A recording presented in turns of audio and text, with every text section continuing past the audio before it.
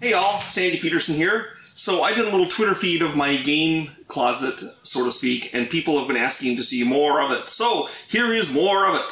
Sandy Petersen's main game room used to be the book library. So this first column here is mostly Petersen game stuff. There's some out-of-print stuff like Theomachia, Orcs Must Die. These boxes here hold lots of Cthulhu Wars figures for playtests.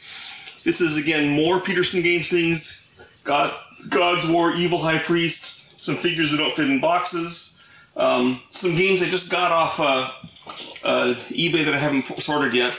8-Bit Attack, which I love. Planet of obviously, and then a bunch of Axis and Ally stuff. Now we're getting over to the role-playing things in a sense, because it's the dice, right?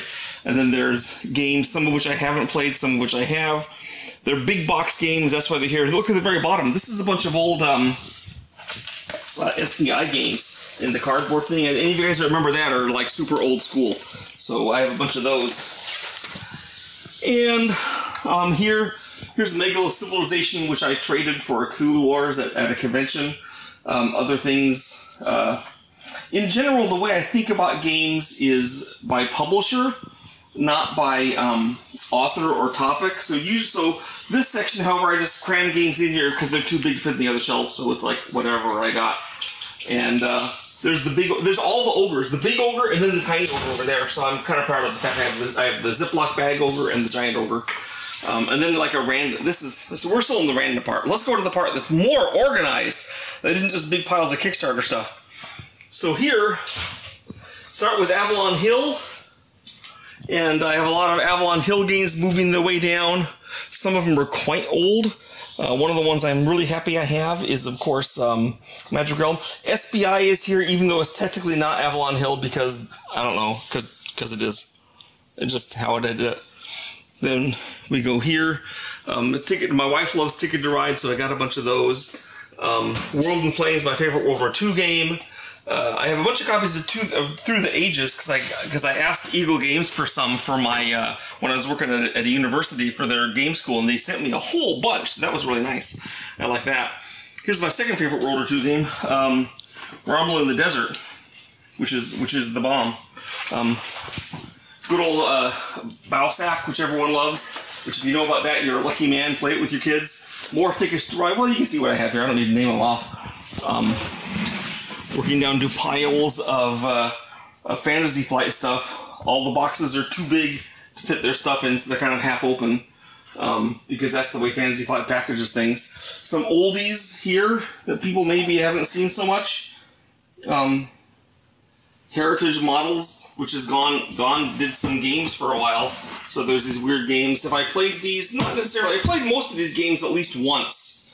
You know, but not all of them. This one I played with my grandkids. He loves that. Some Frank Chadwick things there at the bottom. I like him. GMT I like too. You can see I actually have you may be surprised at how many war games I have here compared to Euro games, but there it is. And I'm just starting letter games, and already he's outgrowing his spot on the shelf, so I gotta figure out what to do with there. Whenever I go to Germany, I get a bunch of German games at Essen, and then they're like not in English, and I have to figure out how to do them or download it, and then they turn to be really fun, and then it's a pain because I have these weird translated versions I don't figure out. But so I wish they were less fun. Okay, I don't really wish they were less fun, but there it is. So here's more of them, including Yokohama, which my son really likes. 1944, one of the few games I haven't played. I bought it because I was at Half Price Books, and they had a bunch of copies of it there, and I felt kind of sorry for the designer, so I got one kind of to support him. So I should probably play it and see if it's good, actually. I'm reading a book on Eisenhower right now, so that makes me want to try it a little more. West End, got the war games. Down here are some old Avalon Hill games. You know, the ancient stuff. I originally got into the gaming because my dad bought a copy of Gettysburg during the 100th anniversary of the Civil War. And here's more big box games that don't fit elsewhere. Some of them are, again, super old, like Milton Bradley's Swahili game. Some are not so old, like Catapult Kingdoms, but these are old, you know. So there is the collection of games. We'll briefly walk over here. and see more Kickstarter games. I'm super excited. I have all the Joan of Arc stuff here. I haven't yet had a chance to play it post-COVID. But look at this guy. They're just openly punking the size of my game boxes because they have to beat me. So, I mean, they did, but what can I say? My son and I like this one, Anachrony. It's a good time travel game. And my buddy made Fireteam, so Fireteam Zero. Actually, another buddy of mine made Shadows of Brimstone, so that was cool. And there you have it. That is the main game room. There are other game rooms, which I will show. Actually, one of them I'll show right now. So this is the game room my wife made. She put these shelves up here. Try not to show the dirty table. And this is my things I did. So it starts with Call of Cthulhu. It doesn't have all the stuff I did for all, but it has a selection, including like Troll Pad, Ghostbusters. Then we have video games. They don't take much space really, because it takes a long time to make a video game. They don't produce very big boxes. But this is kind of an order of how I did Lightspeed, Hyperspeed, Doom, going up through Age of Empires, Halo Wars, woohoo! And then then in 2013, I start with Cthulhu Wars, and Cthulhu Wars takes up a lot of space. It just goes on and on and on. Here's Lovecraft watching balefully over it all. I'm sure he would be horrified at what I've done. And then Cthulhu Wars finally kind of ends, and then we start with Planet Apocalypse, which takes up slightly less space because I don't have all the, because I didn't put all the little boxes for there. The Gods War. Moving on to some, which I'm very proud of, by the way. I love the Gods War. Okay, these aren't things I did. They're things sent me by people who love me, so they're there. So if you send me something and I love it, I might get up here. I finally did the little Cthulhu Wars.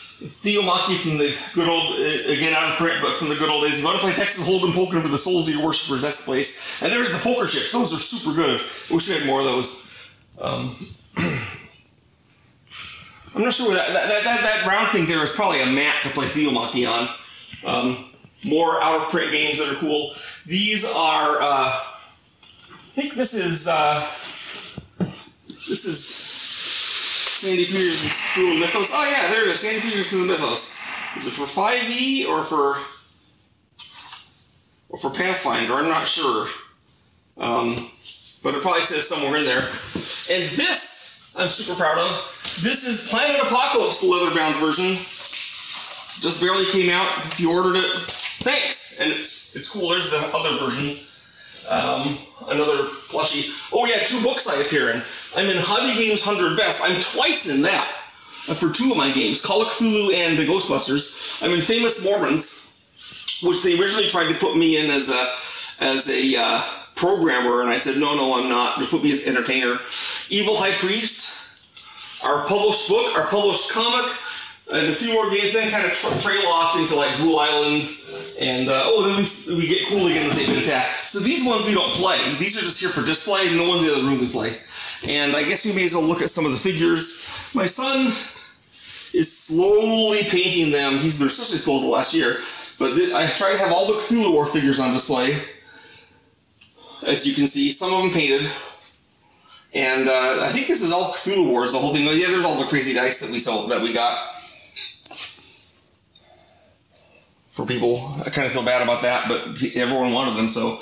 And then this side, we try to put things, some other things. These may eventually be moved out, but like I have some Theomachy cards, I got Orcs Must Die figures, I really like the art style on those. It's not our art style, it's robots, but whatever. And then here we have God's War resins, and at the very bottom we have figures we made for a game that was never done, because it was the boss fight game, Dungeon Boss. We made the figures and showed them off, and then, the Kickstarter failed humiliatingly, and we didn't do it. So I have failures, heroes, world successes. And that's a dog, who's going to the doctor because she's been itchy lately.